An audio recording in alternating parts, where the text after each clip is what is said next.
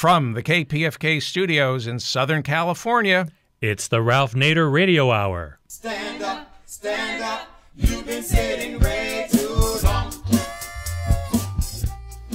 Welcome to the Ralph Nader Radio Hour. My name is David Feldman.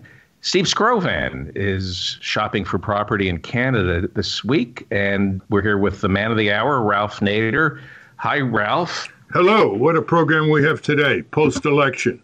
Yes, we're going to devote the full hour to election analysis with two of the most astute political commentators on the scene today, and we're going to do that in a roundtable format. So joining us is returning guest Bill Curry, who writes for Salon. Mr. Curry was a White House counselor to President Clinton and a two-time Democratic nominee for governor of Connecticut. He is at work on a book on President Obama and the politics of populism. Welcome back, Bill Curry. Thank you. And we're also joined today for the very first time by the national affairs correspondent for The Nation magazine, John Nichols. Mr. Nichols is also a contributing writer for The Progressive and In These Times. He's also the associate editor of the Capital Times, the daily newspaper in Madison, Wisconsin. Welcome to the Ralph Nader Radio Hour, John Nichols. It's an honor to be with all of you. Ralph? Thank you again, Bill and John. I want to get started with a comment you made this morning, John Nichols, on Democracy Now!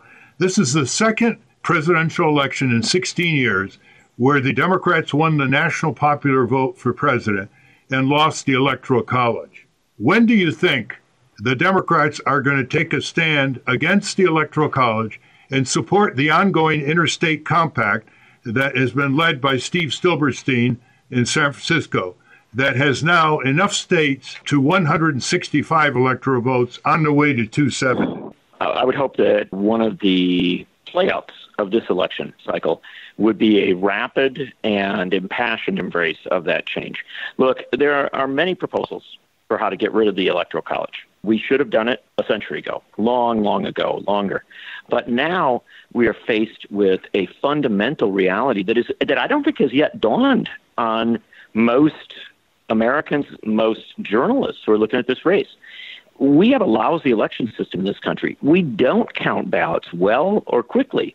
As the weeks go on, as we count all the ballots, all the provisional ballots, all of the, just slowly recounted and reconciled ballots, we're going to find out that Hillary Clinton has won the popular vote by a wider margin, I believe, than any loser, quote unquote, in a presidential race in American history. It could well get toward 1 million votes. And if that happens, we should really recognize that if we were just like most other countries in the world, Donald Trump wouldn't be president. Well, let's get to this next point of accountability. In parliamentary countries, when the ruling party loses, the head of the party often resigns his or her seat, as David Cameron did after the Brexit vote. Bill Curry, let me put this question to you.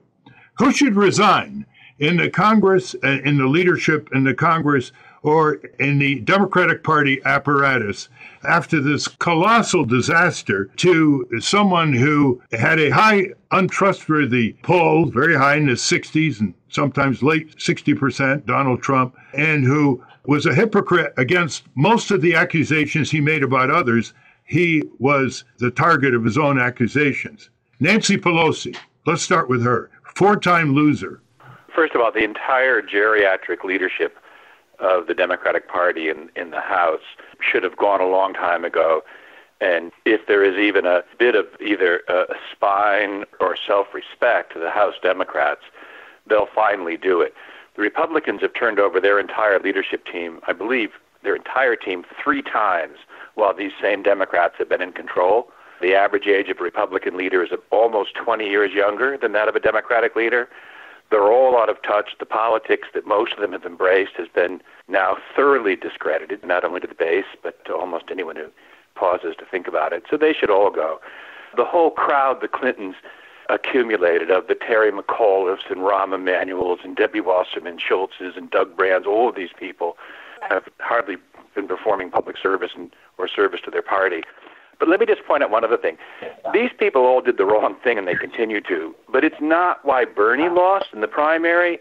For sure, without unions representing more than 70% of all members, Hillary Clinton never would have come close enough in Iowa to have pretended to win it.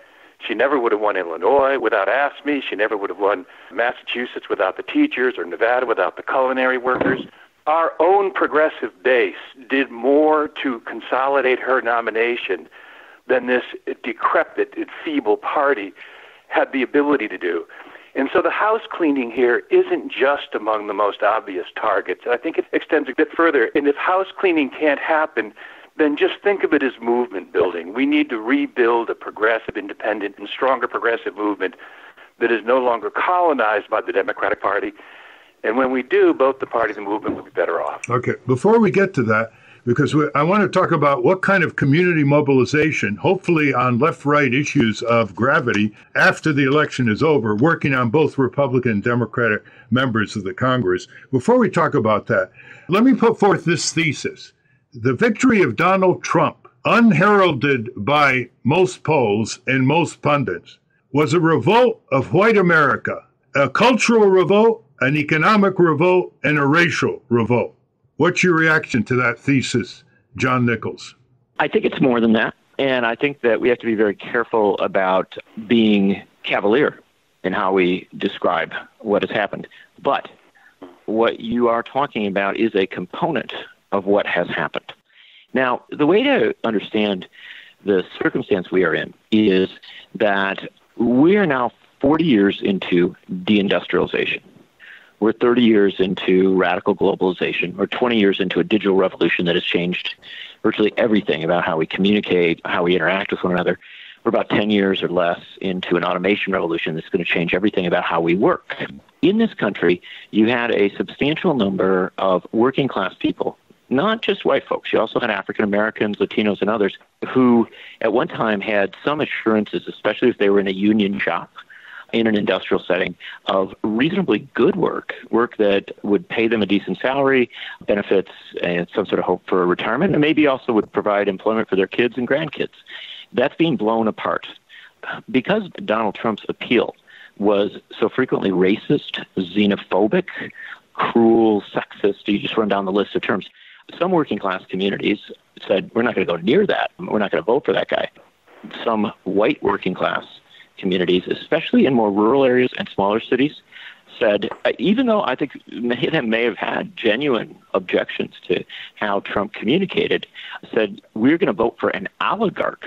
We're going to vote for a billionaire populist because we think that maybe that's going to help us get through this jarring moment that we can't wrap our heads around. And so I think we need to understand all the factors that have underpinned what has happened. And we also have to understand, coming off what Bill just said, we have to understand this campaign never addressed anything, almost nothing, of what I was just talking about with deindustrialization, globalization, digital revolution, automation. This was a backward-looking campaign that offered people no vision for where we're headed, and that's on the Democratic Party. Well, some people think that Donald Trump, using his own inimitable language, hijacked the progressive view of politics, apart from his bigoted and racial and misogynistic remarks. I want to play his last national TV ad. Remember, he was outspent at least 4-1 on national TV. He had no celebrities going around for him, as Hillary Clinton did. He had no ground game to get out the vote. He was actually opposed by most CEOs and most media editorial positions, and he still prevailed in the Electoral College. Now, take away the section in his ad on immigration, and I want you to react to this 2-minute ad. That was his final message to America, and one of his memorable phrases was, "This is our last chance." And of course, you know how many people thought they knew who "our" was in "This is our last chance." Jimmy, let's play this 2-minute ad. Our movement is about replacing a failed and corrupt political establishment with a new government controlled by you, the American people. The establishment has trillions of dollars at stake in this election. For those who control the levers of power in Washington and for the global special interest, they partner with these people that don't have your good in mind. The political establishment that is trying to stop us is the same group responsible for our disastrous trade deals, massive illegal immigration, and economic and foreign policies that have bled our country dry. The political establishment has brought about the destruction of our factories and our jobs as they flee to Mexico, China, and other countries all around the world. It's a global power structure that is responsible for the economic decisions that have robbed our working class, stripped our country of its wealth, and put that money into the pockets of a handful of large corporations and political entities. The only thing that can stop this corrupt machine is you. The only force strong enough to save our country is us. The only people brave enough to vote out this corrupt establishment is you, the American people. I'm doing this for the people and for the movement, and we will take back this country for you, and we will make America great again.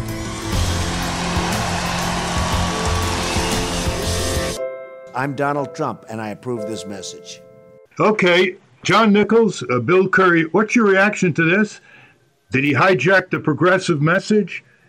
Why didn't he have competition? And what do you think of the 2-minute finale that you just heard? Start with John Nichols. Well, look, I heard that, and I heard actually the speeches in which he incorporated some of that language. This was a core theme of his, and of course he hijacked language. I mean, this is a guy talking about our movement.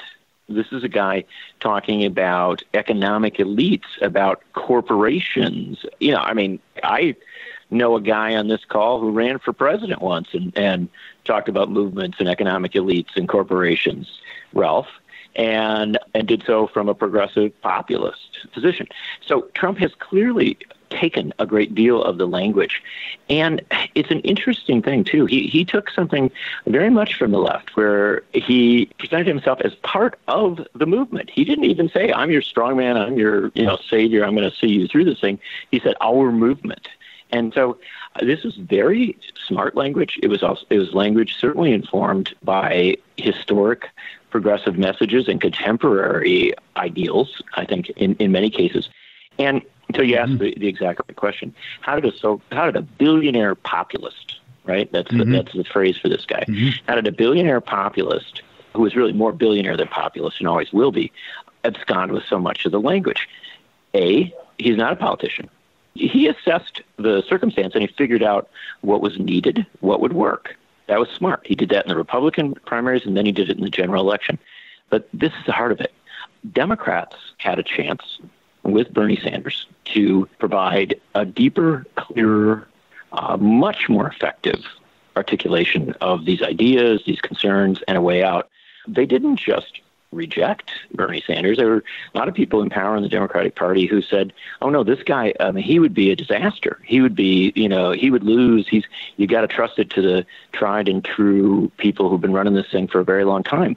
Well, if you read some of the emails that went back and forth between these top Democrats, they were pushing away not just Bernie Sanders, but Elizabeth Warren and Bill de Blasio and anybody who came to them and said, look, this stuff is at the heart of what's going on. We've got to embrace it. We've got to become, better at talking about it. So, yes, Trump assessed the situation, figured out a language that was highly effective. It was a language Democrats could have embraced, could have made central to their campaign. They never comfortably did so, and they lost not just the presidency, but frankly, because we're evolving toward a parliamentary-style system, not in reality, but in the way that voting occurs, they also lost a lot of Senate races and House races where people who were doing a better job of articulating that message were cut off, didn't get to succeed because the presidential candidate was so weak. Bill, what's your take on it? And bring in Bernie Sanders. What's your take on this ad? Well, first of all, I'll just make one small semantical quibble, and that is that Trump didn't hijack populism. The Democratic Party made a gift of it to him, and he simply accepted it. The second thing I would just say is that, and let me just sign on to everything John just said, that elite, as he alluded to, made a decision that in the midst of a global insurrection against political corruption and economic oligarchy, that Hillary Clinton's pay-to-play politics in global finance capitalism would somehow play better than Bernie Sanders' democratic socialism. And, every ideology thinks it's scientific, and the hardest ideology to expose is centrist ideology, because they do the best job at pretending to be empirical. But the fact of the matter is they ignored every poll they had, all the data they had, and even all the anecdotes they could possibly have accumulated in order to reach the conclusion that Hillary was a stronger candidate than Bernie. The Democratic Party, the Republican Party, the United States, and maybe even the planet have all been changed in ways no rational person could welcome. And I remain certain that if anyone other than Clinton, and certainly if you accept for just one moment that when all the polls say the right thing by such wide margins for so long, they might be right. Bernie Sanders could have won this had he been the nominee, like Roosevelt took Alf Landon. And if she'd simply put him on the ticket, he probably could have brought Michigan, Wisconsin, and Pennsylvania in. I see no reason to doubt the thesis. So the Democratic Party has, again, as I said this morning, never underestimate the capacity of an entire social order to commit suicide. And they did that. The last thing I just want to add, though, in just a sentence, and that is, I also strongly agree with what John said earlier. The worst mistake we could make isn't, some Clinton people will blame the Bernie people somehow. I'm sure that'll happen. I used to worry about it. But what I most worry about is that they're going to blame the people. They're going to blame the voters. They're going to say that all the voters are just like Trump. And as with all human change, the first road to growth starts with taking responsibility. The Democratic Party did this to itself. And while there are millions of voters who were no doubt racially motivated, there were millions of voters who've lost their pensions and the equity in their homes and their dreams of their children's college education, who've become addicted and suicidal, whose mortality rates have diminished. And it's been years since they heard anybody call their name. And all that happened yesterday was that they got a chance it was just the one chance anybody had given them to say no. And if you look at the map, it's amazing how the Democrat states are West Coast and East Coast above North Carolina. And in the middle country, everything in between is very heavily Republican. It's like they were ignored. They felt ignored. They were very resentful. They had very, very daily examples of that resentment. And here you go with the insurance companies jacking up rates under Obamacare at the worst opportune moments. Let's back up in terms of electoral reforms. Do you think there should be universal voting as a duty, like in Australia and some other countries, together with a binding none of the above to deal with the civil liberties issue and instant runoff voting? What do you think of those three, John Nichols? Yes. Look, you pointed out that when we look at that map, we have East Coast and West Coast states supporting Clinton, the Democrats more of the center of the country rejecting at this point. We, as I think you taught me, Ralph, must always look at the structural realities. The structural realities in America are that in a host of states since 2010, when Republican governors have come in, they've made it harder to vote, with voter ID laws, with limits on early voting, with a host of interventions that just simply make it more difficult for working class people to cast a ballot. And on the other hand, in Oregon, they're leading on some of the registration reforms you talk about. State of Maine looks like it's headed toward an embrace of instant runoff voting, and we'll see how the final results come there. We have communities across this country that have moved to reforms that you're talking about, and they work. So we're not talking about some sort of fantasy here. We are talking about simple political realities that are structural, and if they are implemented, they produce different results. One thing to remember about all this, our goal should be maximized turnout elections, high turnout elections in which great masses of people participate. In Iceland the other day, they had an election about a week ago where almost 80% of people turned out. We will, I don't think we'll get to 60% in America, and potentially a good deal less than that. This is a big deal. Iceland, it looks like, may have a relatively conservative government, and yet their conservative government, because of that high turnout, will be environmentally sensitive to women, supportive of the social welfare state. Conservatism, so-called conservatism, in much of the rest of the world is much more, not always, but often much more good management rather than some sort of alternative vision where you would really reject all these things, because when you have high turnout, you can't reject these basics. So America is defined by our low turnout elections, by the difficulty of voting, and so Democrats, progressives, anybody who isn't satisfied with Donald Trump should be immediately going to these structural responses and looking for ways to, implement them at every level, from the community to the state to ultimately the federal. Bill, you've observed very closely Bernie Sanders' movement. What do you think he should do right now, both in terms of mass rallies, perhaps, before the end of the year? How does he bring his followers together who are going in all directions, despairing? Some voted for Hillary, some voted for Trump, some stayed home, a few might have voted for the Greens. What would you recommend to Bernie Sanders? Because he has the only operating asset electorally left in the Democratic Party on the national scene. Well, first of all, I would say that we woke up this morning and with Bernie Sanders as the de facto leader of the Democratic Party in America. Now, that may not be true in a week or a month or a year, but it's true this morning. And the first question is the one you just posed, is what will he do with that? Will he know what to do with it? There's some things that people haven't proven very good at so far, and that is knowing what to do organizationally. But to be fair, it's a very complex question. The first thing he can do is make a decision to disempower himself in the following way, to find a way for the actual assets of his campaign to become the property of the people who built it. This is what a democratic socialist would want to do, you would think. And it's the opposite of what Obama did. Obama in 2008 built the largest grassroots electoral political movement, certainly in the nation's history, and then took it private and put it under the aegis of a couple of his corporate donors, quite literally, put them in charge of it, and they never had another meeting. And they just did what so much of the left has done, which is turn a grassroots movement into a Washington-based PAC with a grassroots mailing list. And so the challenge here is for Bernie and for the left to find out a way not to do that. Two of the glaring defects of the left, or shortcomings, I think, have been exposed in this campaign and recently. One is that, unlike progressive movements in other countries, we don't have a public integrity movement that is strong. And we also don't have a peace movement.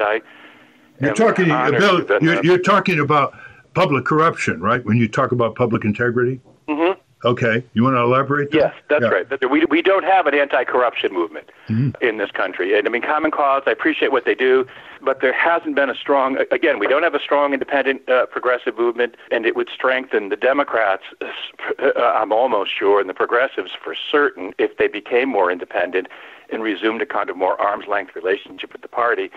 They have to do some building. The two areas that strike me as the areas in which we're weakest are one, public corruption, and two, peace. And we've had strong peace movements before. We don't have one now. And other areas, we have a lot of other ability to do. So it's not just up to Bernie. That piece of it is up to an awful lot of people to find ways in which organizations as diverse as churches, nonprofits, and PAC can find a way to work together.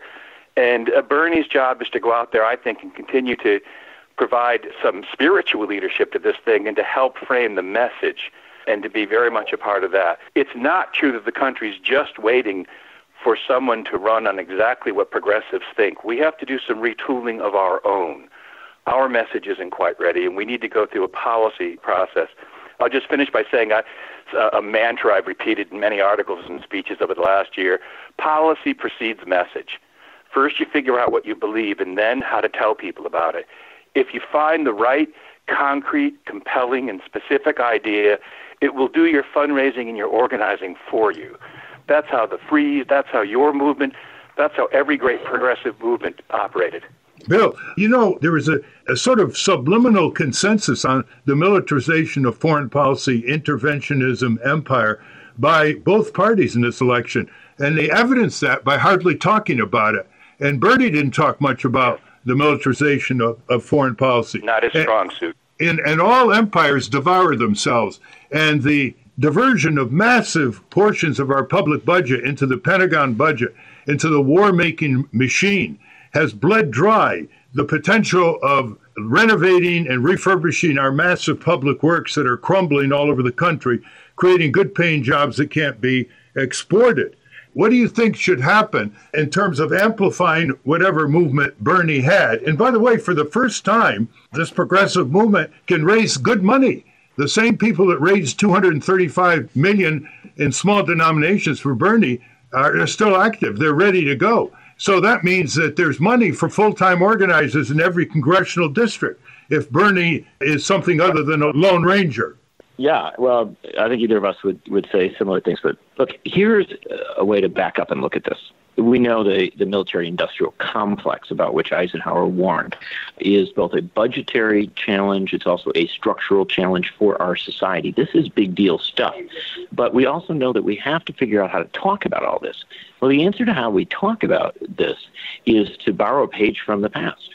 When the nonpartisan Leaguers, the farmer laborites, and the progressives of the upper Midwest created independent third parties, all of which, by the way, ultimately sort of evolved into the modern Democratic Party in those states at a time when those parties were quite viable, they always put out these wonderful documents. I've got some of the historic ones.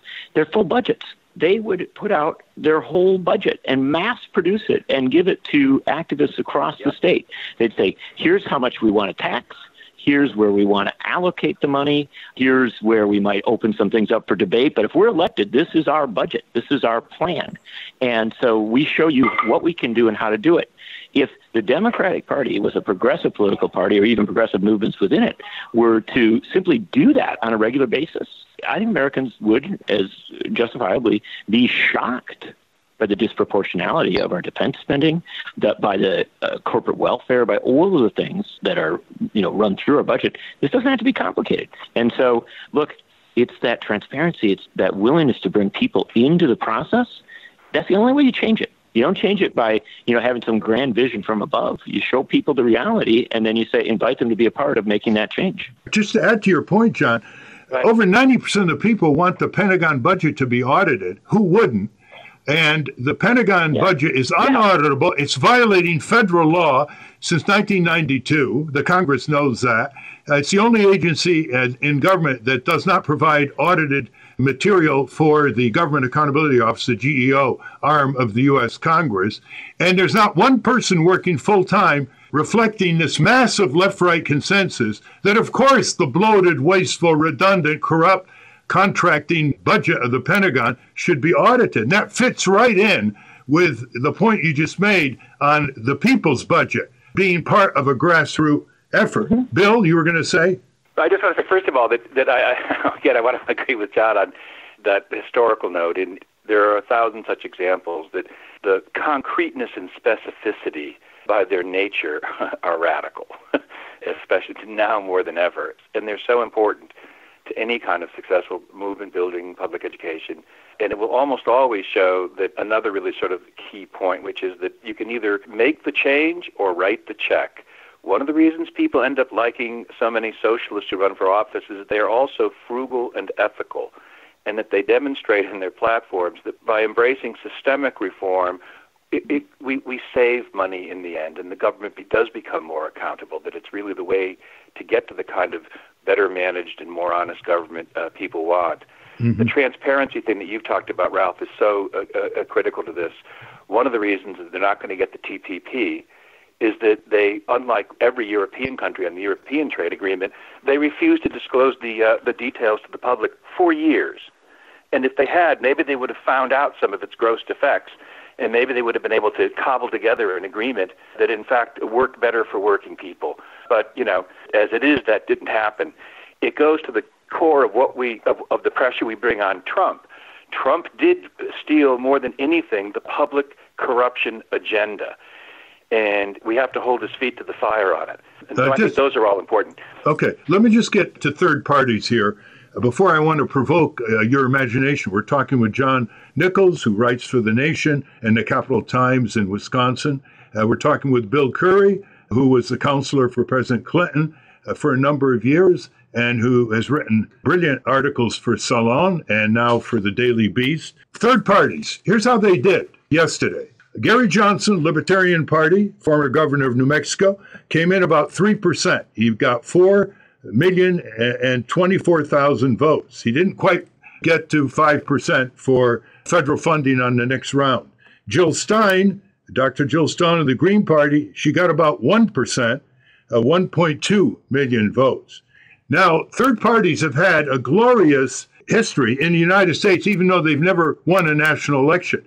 They put on the table, they put on the ballot first, the abolition of slavery, women's right to vote, the protection of farmers by regulating railroads and banks in the late 19th century, the organization of labor, unions, fair labor standards in the 20th century, third parties first put on the ballot, progressive taxation, a number of electoral reforms, Social Security, Medicare, consumer protection, unemployment compensation, and on and on.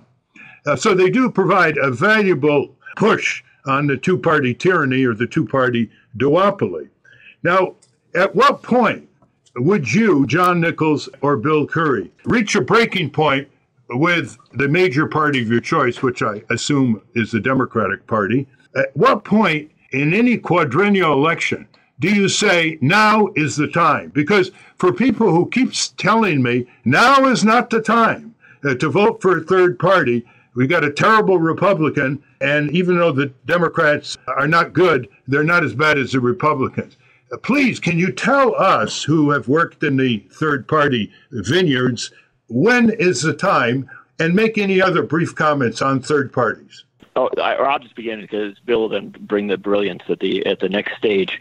But let me offer this insight. We just had a classic example of the importance of third parties. The danger as regards third parties is to always assume that the only measure of their success, and I know you don't, Ralph, and I don't expect you do either, Bill, that the measure of their success is in votes, that it is electoral. It can also be in framing the debate. And what Jill Stein did at Standing Rock, where she went and stood in solidarity with Native Americans seeking to halt a pipeline, was incredibly critical. When she went out there, I don't know if everybody remembers this, she went there before most of the other folks who have since been arrested, who brought more and more attention to this. And here she was using her status as a third-party candidate, maybe hoping, yes, also to get attention to her candidacy, but using her status as a third-party candidate, engaging in civil disobedience, participating in those protests. That goes back to Norman Thomas. That goes back to Eugene Victor Debs. This is a huge part of what a third party is about, what it can do, and we saw a good example of it. So we should celebrate that and embrace it.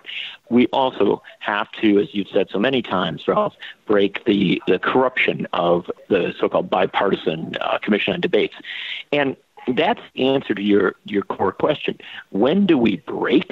Some of us have already broken, and our break is to say that we have to make it possible for third parties to be heard at the start of the process, in those first debates. Because once you do that, then you get the deeper answer to your question. Because the deeper answer to your question from tens of millions of Americans is that they will make the break when the third party is viable, when they see the possibility that their vote, it might not win, but at least it can move the ball. And getting into the debates is absolutely critical to that, because suddenly you can have a candidate who is very much on the margins brought into the center of the discourse. And I really strongly emphasize this, that we should all make the first break and be radically, passionately committed to multi-party debates. And I'll tell you something else. A multi-party debate would have been bad for Donald Trump. Bottom line is he was helped by one-on-one debates in which it was just him going back and forth. And a lot of people thought Hillary Clinton won the debates, and I happen to be one of them. But the fact of the matter is he stood alone on the stage with her as the only alternative. And so Democrats ought to really think about that. Bill, in your most recent article, you say, the most consequential election of our lives may end in a photo finish. Many progressives who back Bernie Sanders support Jill Stein or plan on staying home. I write to implore them to vote for Hillary Clinton, for our country and for our planet's sake, and because for progressives, it's a smart move, end quote. Now, what do you think about the third party, the exclusionary debates, the harassment of third parties, ballot access obstacles? Do they have a future in America? Okay, first of all, on all the questions of ballot access and harassment and debate access, I agree with you. And I have long said what John just said about this year. I believe that if Jill Stein had been allowed to participate in the debates this year, Hillary Clinton would have won. I believe, and I've said for 16 years now that if they'd let you into the debates in 2000, Gore would have won, because you it would have done a much better. I feel more certain of you than I do of Jill Stein, but you would have framed the issues that Gore didn't, and it would have actually helped him, but they were too afraid. I'm in the group, though, and you and I have had this argument between us for decades now. I think it's the single thing that we most consistently disagree on, close to the only one.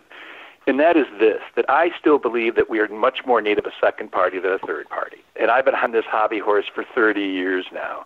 That the Green Party, I disagree with John on this. I don't think the Green Party made any difference at all in this election, except as a kind of distraction. And progressives should ponder hard the fact that millennials overwhelmingly chose libertarian over green. And that ought to be part of our policy discussion. And I would also say that even though I lost the job I worked hardest for, the governorship of Connecticut, because a third-party candidate bled a few votes, and it would have been the most progressive administration in the modern history of the country on a state level, I don't denigrate third-party movements because I recognize their contribution. But I also recognize that it's the movement that produced the ideas, that you didn't have to be in an election. And then it's harder now, and this is something you and I have talked about a lot, it's so much harder to educate now in an election. The debate doesn't begin until the day after the election, and it's what's insidiously wrong with where we are now. And so I really wish that the left would just finally take a hard look at what the right has done. The Tea Party is 6 years old. It now runs the House, the Senate, the White House, the Supreme Court, and is the most important influence in state houses across the country, and it represents a tiny minority of American opinion. Progressives are closely aligned not only with our best values, but the majority opinions of the broad middle class.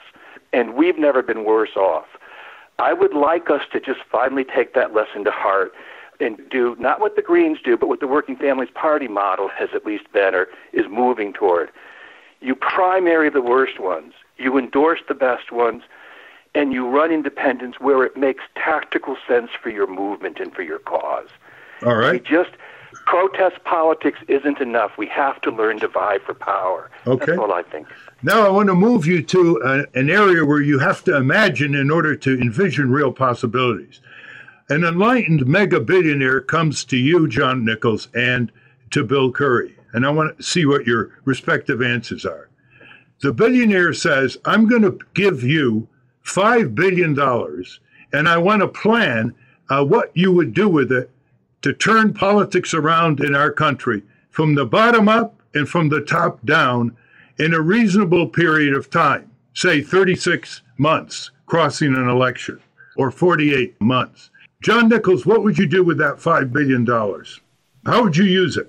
$5 billion? $5 billion with a B. Okay.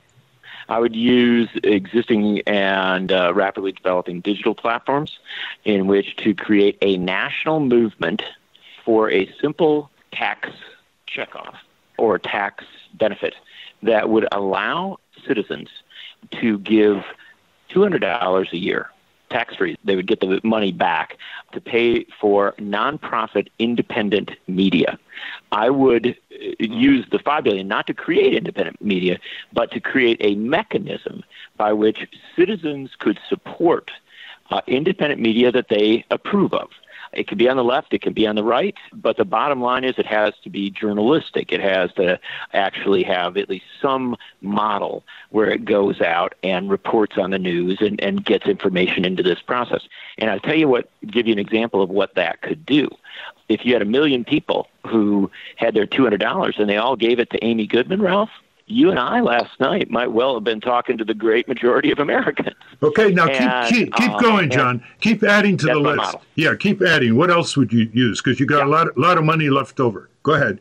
So if I win that fight quick, right? Yeah, and, okay. and I really get that popularized and make that a left-right model, then fight number two is for, and this is going to put me at odds with Bill here, it's for every structural model that allows for multi-party democracy. And the reason I want multi-party democracy is, and obviously I think that relates to instant runoff voting or proportional representation or models of that sort, is that I want at the local, state, and national levels options for people to come into the process that they don't feel they're wasting their vote. And when I talk about multi-party democracy, I'm literally talking about, having 3 or 4 parties on the ballot and having them have some model where they can get places in every race. And to make that the core of that, and how I might, when I said multiple avenues that might get us there, the core of that is eliminating gerrymandering. The vast majority of Americans cast their ballots in the vast majority of races for candidates who they know are going to win or lose before they cast that ballot. What was remarkable about last night was we got a surprise out of it, right? That's incredibly rare in American politics. Rob Ritchie over at Fair Vote and others, they usually predict the vast majority of congressional races before they begin. And so I know, but yeah. Yeah. But I know that, and I've been a passionate supporter for years of getting money out of politics, all sorts of other things. Okay. But I think the biggest barrier is gerrymandering and the limits on multi-party democracy. Okay, Bill, how would you use these billions of dollars in terms of organizing communities and congressional and legislative districts for action? First of all, I just want to say that I actually agree with John on most of what he just said. If we had instant runoff voting across America, I'd be for third parties. That's well, we'd also be identifying you as the former governor of Connecticut. Yes, we would be, but it's not just for that one selfish reason. Yes. My objection to third-party systems is the system's own intolerance of them, and that I can't find a way around it, unless we were to do what you said. But I'd want to have the instant runoff ballot before I committed to the party. But in answer to Ralph's question, I would, in fact, thank the donor for his generosity and then give him back the money, because that's not my model, and this isn't really about money. And that's been one of the nice lessons of this election. You cannot draw a statistical correlation anywhere, primary or general, between money spent and outcome. It's been true for a long time. I've argued since at least 1996 when I analyzed the Clinton race on it. And it's the great untold secret of our politics that the money isn't as important.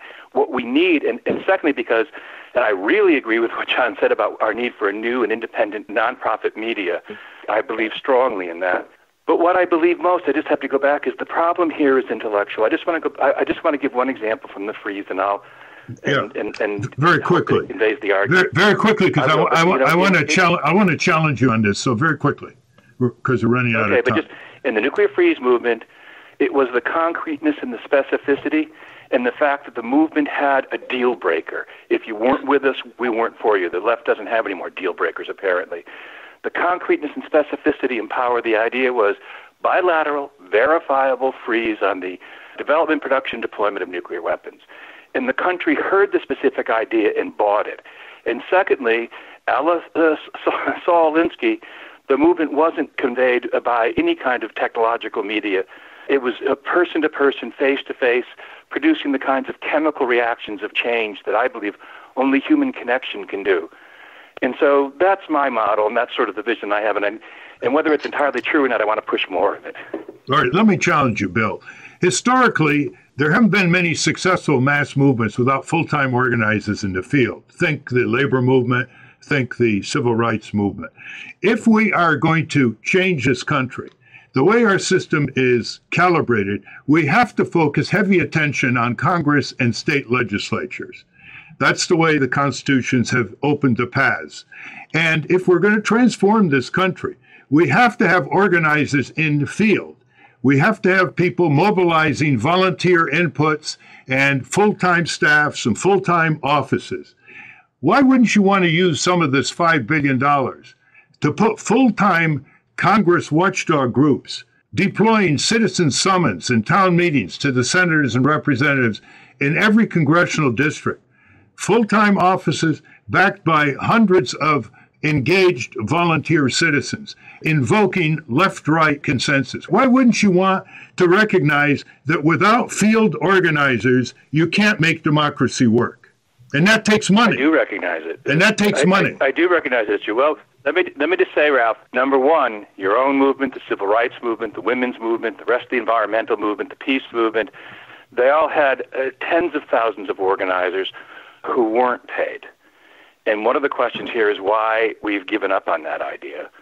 and why that's disappeared. The story of the implosion of the left in the last 40 years is every bit as important as the rise of the right, but it's gotten a lot less attention, and I think that we should look at that. And I also believe that money always comes with strings, even if they're invisible. And I also believe it's not top-down, and I believe that this election is ultimately the greatest refutation. Think of the Democrats' vaunted ground game and all the fortune spent on it. And you know what? A grassroots organizing campaign, it's like wiring a house for electricity. You can put all the wiring and the outlets and the appliances are all in, but if there's no juice in the system, when you pull the switch, the lights don't go on. And the juice are the values and the convictions and the ideas that drive the movement. And if we took $5 billion before we took a hard look at ourselves as to what it is we're about to sell, we'd be making a mistake. And if we figure that out well enough, just like the consumer movement, just like the freeze, just like the women's movement, just like the civil rights movement, we'll win. Well, you make an interesting point. John Nichols, let me ask you this in conclusion. What do you think should be done, given the fact that 2018 is going to help the Republicans take more control of the Senate? Because I think 3 times more Democrats are up. It doesn't look good for the Democrats to take back Congress anytime soon. What do you think should be done in terms of progressive politics at the grassroots beyond exhortation?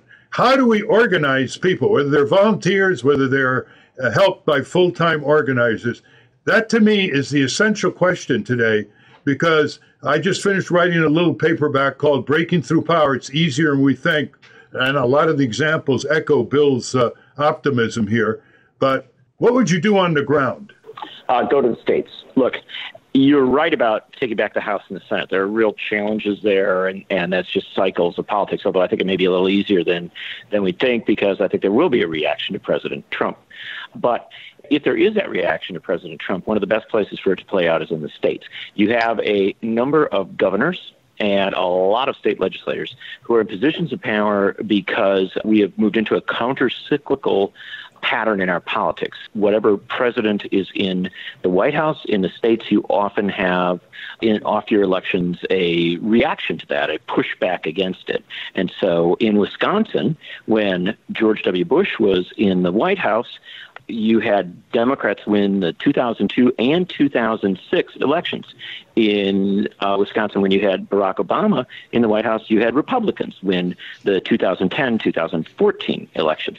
So I think there's a lot of genuine political opportunity in the states in 2018. I would put a lot of energy there, and that has a payback on the federal level, because the governors and legislators elected in 2018 will have the ability to do redistricting in a manner that might undo a tremendous amount of the damage done as regards competitive congressional districts. I would just massive commitment to the states.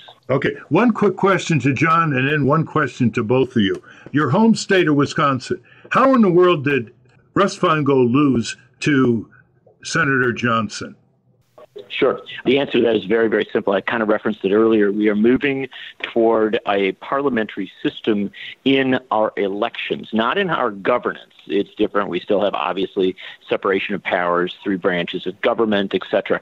But the fact of the matter is, if you look around the country and you see how our politics played out, it is simply that people don't split their tickets anymore at the level that they once did. Russ Feingold, as recently as 2004, against a very viable, wealthy candidate spending a lot of money, got well over 100, some people say even into the range of 200,000 votes from people that voted for George W. Bush for president. Now, in 2004, Russ Feingold was running as a guy who had opposed the Patriot Act, opposed the war in Iraq, opposed so many of Bush's initiatives, but people were willing to split their tickets because they respected Feingold. Even some conservatives voted for him because they liked his commitment to civil liberties. We've really lost that. I can't emphasize, Ralph and Bill, how real that reality is. You show me a state where Trump wins, by and large, not always, but by and large, I'll show you a state where the Republican won the competitive Senate race, and vice versa. And so we're losing a lot of ground there. Okay. Last quick question. I want to sense your temperament here. Do you think after 4 straight congressional losses in the House of Representatives that Nancy Pelosi and Steny Hoyer should step down from the leadership and open up a contest for new leadership of the Democrats in the House? I'll go first because this is the rare issue in which I beat you to the punch. I wrote a piece on this. My last piece on this was a year ago, and the one before that was 3 years ago. Absolutely. And if they don't, someone in the House caucus should rise up. That Chuck Schumer would be Wall Street's biggest friend in the United States Senate and become the minority leader on a voice vote. And that this failed leadership in the House, right across the board, remains in power. Yeah. Its failures just tells you how little self-respect they have. And you're talking about Senator Chuck Schumer in the Senate becoming a minority leader. I'm talking about Senator Chuck Schumer in the Senate, and I'm talking about the House. And for Pelosi and Steny Hoyer and all of them, I've called many times for them to resign or be ousted. And I have nothing against any of them. They're all fine, but they've done a terrible job of figuring out what the right policy is. Okay. We had 30 districts go uncontested this year. But there's so many things about them that have failed. Okay. If the Democrats don't bring in new leadership now, it's clear they're not committed to reforming their own party or bringing it back. Okay, John, what's your view? It's my turn to agree with Bill very passionately. Oh, good. This has nothing to do with personalities. It's a much simpler equation than that. Parties that lose replace their leaders, right? I mean, this is very, very common. Sometimes you will give a leader a couple tries. They let Tom Dewey try twice for president. It just didn't work. They let Adlai Stevenson as well. But the Democratic Party is in total crisis. Understand this. They just lost to Donald Trump. Okay? You don't have to really talk about it beyond that. They also lost all sorts of Senate races to unbelievably ridiculous and awful candidates. And so at this most fundamental level, you just pause and you say, okay, we're not very good at this. We're not, and let's get good at this because that's the nature of the game.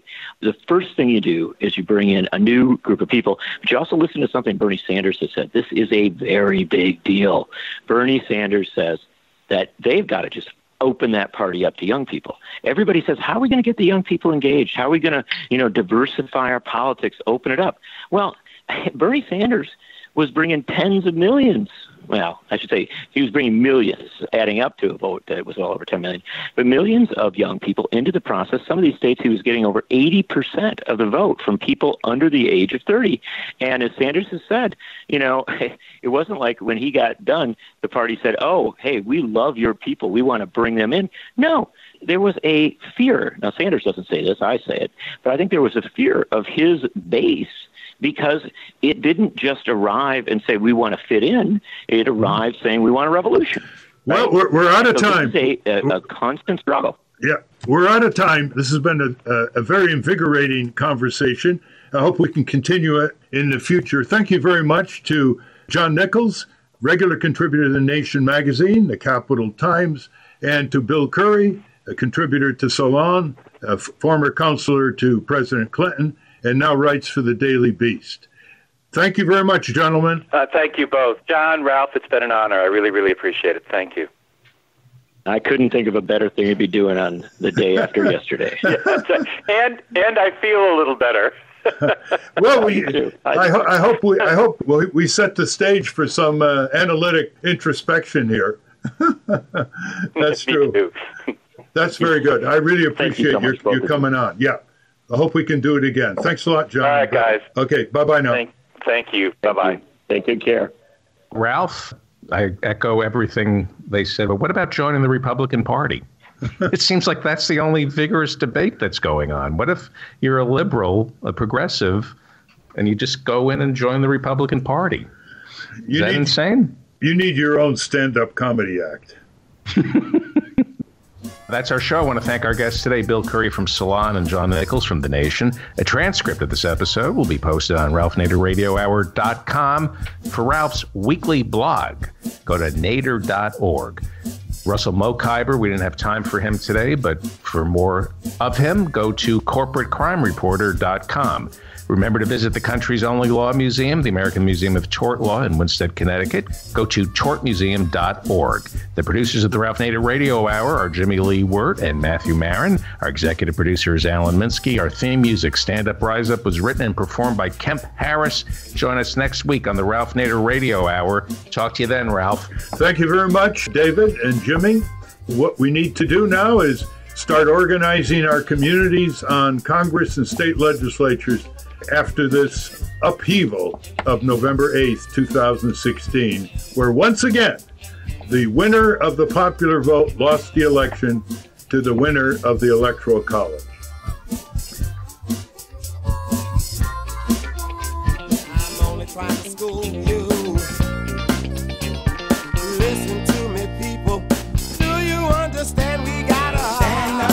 Oh, you've been sitting way too long. Oh, step up. You know what's right and you know what's wrong. Rise up. Don't let the system hold you down. Stand up. Hey, stand up. Hey, you've been sitting way too long. Stand up. Oh, you should. Oh, step up. Step up. I think that you should step up. Rise up. Rise up and take on the power. Stand up. Hey, stand up. Hey, you've been sitting way too long. Stand up. Oh, stand up. Oh, step up. Step up. You ought to step up. Rise up. Rise up. I know you ought to rise up and stand up. Hey, stand up. Hey, you've been sitting way too long. Stand up. I think you should step up. I think that you should step up. Rise up. Don't let the system hold you down. Stand up. Hey, stand up. Hey, you've been sitting way too long. Stand up. Stand up. Step up. I think you should step up. Rise up. And you rise up because you have the power. Stand up. Stand up. You've been sitting way too long. Stand up. Stand up. You step up. Step up. I think that we all should rise up. And you rise up. And you rise up. Stand up. And you rise up. You've been sitting way too long. Stand up. Oh, step up. Rise up. Stand up. Stand up. You've been sitting way too long. Stand up. Oh, step up. Rise up. Stand up. Stand up. You've been sitting way too long. Stand up.